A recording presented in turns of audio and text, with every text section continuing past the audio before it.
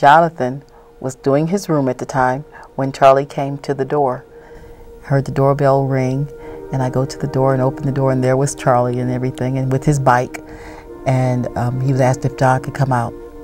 So I go back to the room to see where John was in this cleaning process, and he says, "Mom, is the room clean enough?" And I told him, "No, John, this room is not clean." So I go back out and I told Charlie he's still cleaning, it'll be a little bit. And so then John comes running out of the room, "Mom, is it clean enough? Is it clean enough? Come check, come check." And I go back to the room and it still wasn't clean enough. But then I told him, "John, you could go ahead, you can leave. It's clean enough." But it really wasn't. And I walked him outside, and then looking at Charlie's bike, because Charlie had just gotten a new bike for his birthday, which is in November 1st. And I looked at Charlie's bike, and my sister had just purchased the bike for my Jonathan, because his birthday was 22 days away. He was going to turn 10. And I knew I couldn't afford to buy him and his twin sister a bike. And my sister had went and she had found this bike, and she gave it to him as his birthday gift. Yeah. So it was a happy moment for you in that morning. It was. It was. Tell me about Jonathan. Jonathan was very happy, very loving, you know. What I remember the most is his beautiful, beautiful eyes and his wet kisses. You know, he can kiss you. I gave him wet kisses and stuff. That was Jonathan. Just a very happy boy. Loved playing basketball. That was his favorite. You know, he was going to grow up and be a professional basketball player. He was also going to be an architect, you know. Very good. Because he likes to build things and make things, and he was just very helpful. Jonathan was one that wanted to make everybody happy. You know, he tried to see how it could be to where everybody was getting what they wanted, you know. A special kid. Yeah, he really was. And how about Charlie? Charlie's house was the house that had the swimming pool. And so, of course, all the kids wanted to go to Charlie's house, but they can get the swimming pool because we didn't have a swimming pool. Pretty special, yeah. Yeah. So, yeah, and he had all the, by him being an only child that was at home, his brother and sister, they were grown and married already. So he had all the latest, you know, games and Nintendos and stuff, so the kids like to go over there and hang out with him and stuff, you know, which is why when the boys when Jonathan didn't come home in time for dinner, you know, I told my daughter, you know, call Maria's house and stuff, which is Charlie's mother, and tell John it's time to come home. And I just knew he'd be over there playing or doing something, and the phone went to the voicemail and stuff, so he left a message. And then it wasn't until Maria came to the house. His mother, Charlie's mother came to the house. And that's when I realized that there was something wrong, because I knew that, you know, John was at their house. Of course, John is with Charlie. Yeah. And Maria came over to the house to get Charlie. So I knew something was wrong, because they wouldn't be out, you know. And John's always home for dinner. He knows dinner's at 5 o'clock, and he comes running home to make sure he's there in time. So I asked Maria if I could ride with her. So we went to a couple of their friends' house together. You know, we decided we're going back home and we're going to call the police because we know our kids. And when I called the police and when they finally showed up, my sisters had then showed up at the house too, because they had no idea. And then I told them, you know, John's missing.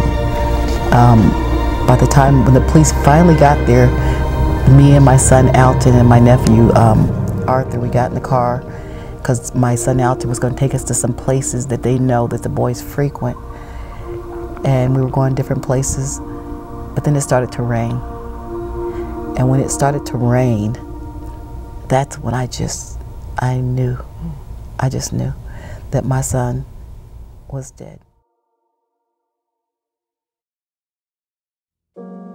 So my family was waiting for the news to come on, and that's when it came on TV, saying that they found the boy's body. And my family was they were in the family room, and I was back in my bedroom in bed, and all I heard was this screaming, you know.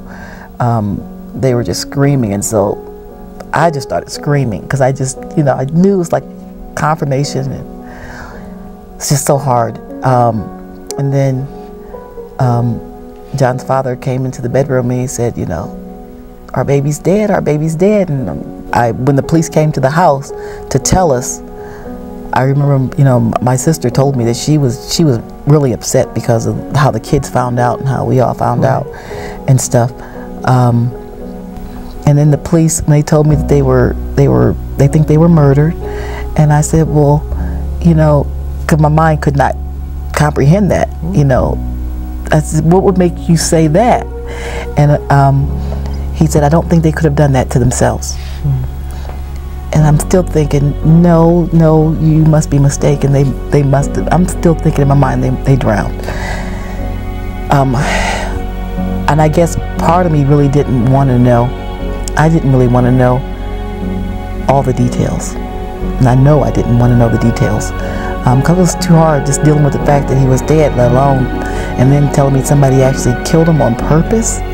You know, purposely killed him. And then Maria, she would come to me and she said, you know, she's the one that would let me know what was going on. It was just easier, I guess, for me to hear it from her.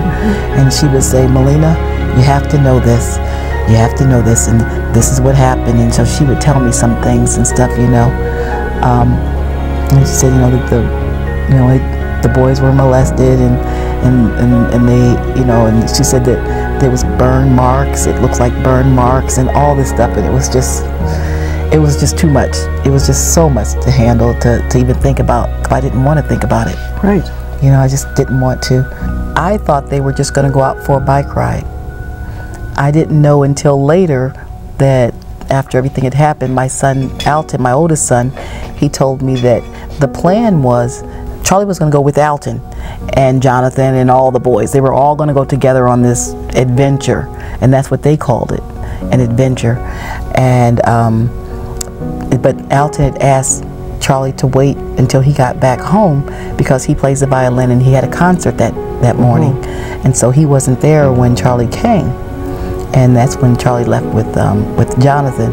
But evidently they had went to Rally's to get themselves a hamburger and to get that bigger, better burger meal. And so I know he had a wonderful meal because my son Jonathan loved to eat. And but they also stopped by a flower shop. And the florist told the police that the little black boy came inside while the little white boy stayed outside with the bikes and asked, you know, how much it cost for a rose, because they wanted to get a rose for their mother. And then they left and they continued their bike ride. I am so thankful that we're still here, because I didn't think that I'd be able to survive when all of this happened. I want to find out the last words of my son, you know, if he asked for me. Our boys, they were able to see this, and they're looking down on us, and I know they're proud of us, and I know they're happy.